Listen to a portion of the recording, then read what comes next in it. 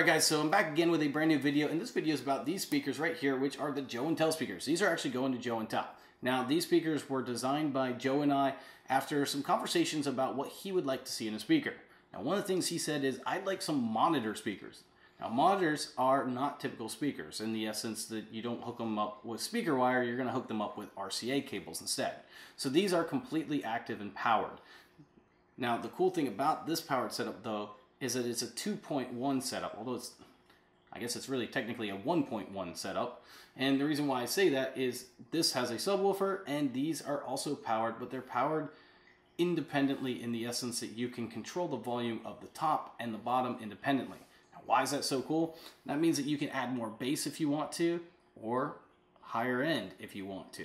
Now, the cool thing that I love about these speakers is that these speakers, the entire crossover only costs $1, and any single person that I know of could probably build these. Now, if you use the crossover, I'm going to get to the crossover. Well, let's talk about that first. Now, the reason why it only took a $1 crossover was actually quite simple. Because I used the LP210PA plate amplifier, it already has a variable crossover for the subwoofer and variable volume control for the subwoofer. So I can independently control that. Because of that, I don't need a crossover for that, at least not a passive crossover. So that cuts out a huge expense in the crossover network. Now, the mid-range is actually a full range driver. And the great thing about this is we picked out one that was gonna cross over right about where the subwoofer is gonna pick up.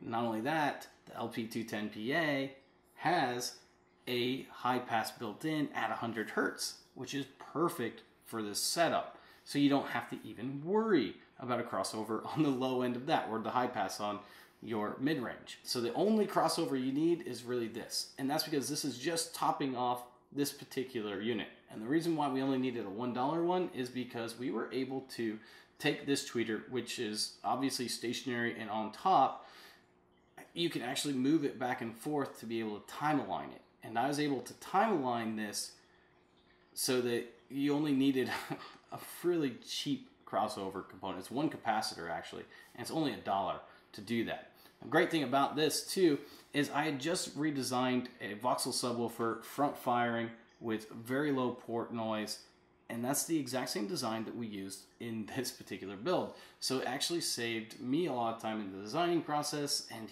I know that he's going to get some speakers that can hit bass really, really well without having to worry about that port noise. Now, the $1 capacitor does wire in line with the tweeter, and that solders to the back of the amplifier. However, if you don't know how to solder or don't want to solder, you could leave these tweeters off. They're just topping off the very top of the high end, and if you don't really want to do that, you could just do these and you wouldn't have to worry about soldering or a crossover. You just want to wire those to a binding post that you'd put into the back of the speaker, and then just run a small speaker wire between the binding post and the binding post of the LP210PA.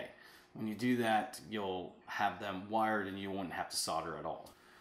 Now, I do think that these are considered a beginner speaker, not because of the sound quality, but because of the ease of use it is to build them. I mean, it really is simple to build, and I think any single person could actually build these with no problems at all. Now, I really enjoyed these in movies because I just love the amount of bass it put out. It was just awesome. Now, if you really want to know what these sound like, go ahead and check out JoeNTell. He's going to do a review on these, and he usually does a sound test on these, so you can go ahead and get the sound test. I'm not doing that because he is. Now, if you have any questions, any comments, any concerns, leave them in the description down below. Otherwise, I'll see you guys next time. It's 123 Toy. I'm out.